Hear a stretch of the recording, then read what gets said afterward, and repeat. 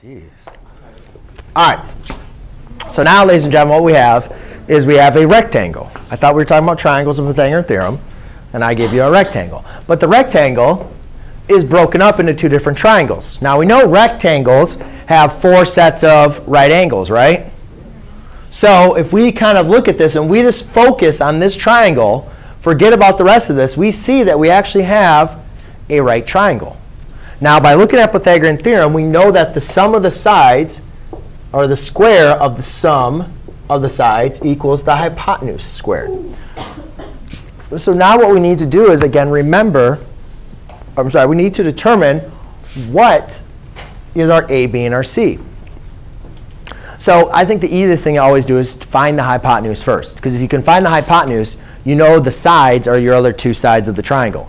So what I like to do is I just take my right angle, and I draw my little arrow pointing across from it.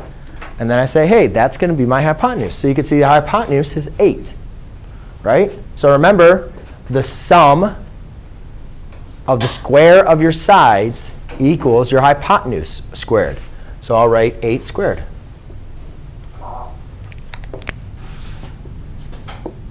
Then I have the square of my two sides. So I need to determine one of my two sides. Well, I know one side is 3. So I'm going to do 3 squared. And the other one, crap, that's x. I don't know what that is. But that's OK, because now I'll just have an equation. So I'll have 3 squared plus x squared. How do I know what? No, ask questions if you don't see what I did, please. Huh? Oh, no, I haven't done it yet. So now we apply order of operations. All right, we first simplify our equation, then we use inverse operations. So 3 squared is 9 plus x squared equals 64. Huh?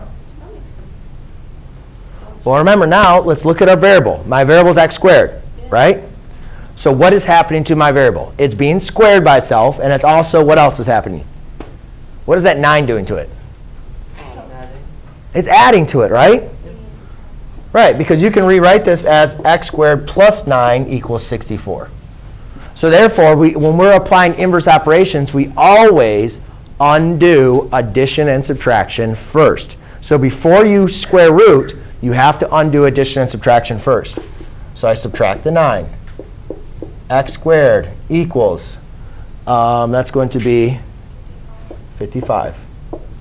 Very close to my last answer, right? Now we take the square root. And you could say x equals the square root of 55. And I believe that's going to be the simplified answer. OK? That's it. Done. OK.